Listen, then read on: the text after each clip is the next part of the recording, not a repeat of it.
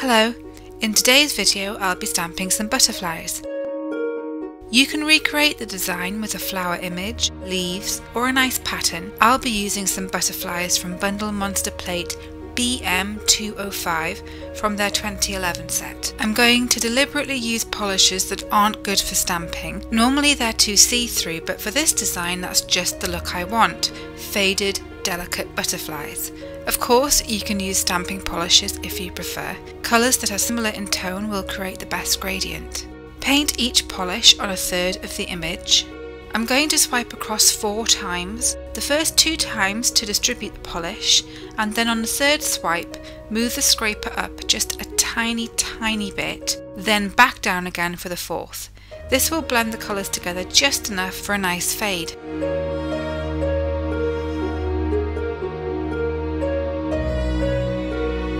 Using the same polishes, add a few dots here and there on the butterflies.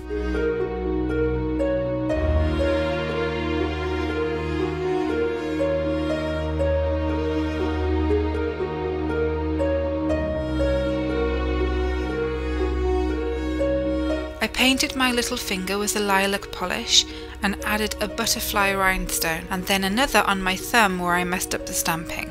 Topcoat, I use Poshe Topcoat for stamping, and you're done.